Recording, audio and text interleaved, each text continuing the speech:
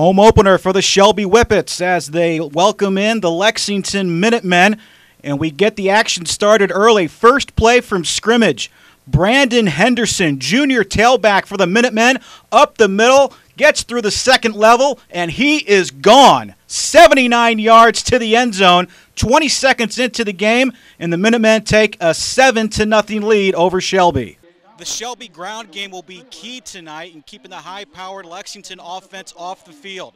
The bright spot for the Whippets on the ground belongs to fullback Will Lance. He had 68 yards in last week's game against Madison, and it'll be up to the ground game for the Whippets to keep Colin Michael off the field tonight. Turns out Colin Michael's services were not needed early on. Here's senior A.J. Byrne busting through the Whippet defense deep into Shelby territory. This would lead to a field goal. Shelby down 10-0, and they go deep into the playbook. Here's quarterback Andrew Baird with the toss to Will Lance. Lance with the throw down the field to Alex Geis. A nice pickup into Lexington territory, but this drive would stall on the lost fumble, a costly turnover for the Whippets. Just 4 plays after the fumble, here's Brandon Henderson again into pay dirt. On the night for the junior, 5 carries, 190 yards, and 3 touchdowns.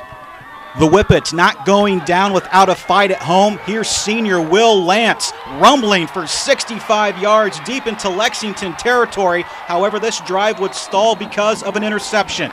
Now I'm going to show you 3 straight plays from Colin Michael in the Lexington offense. First, let's run the tip drill to the left side to John Webster for 15 yards.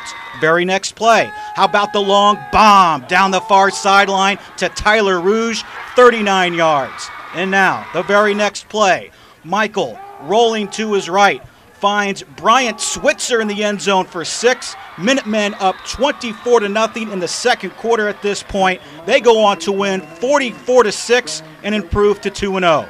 For scores and more, I'm Eric Schimler.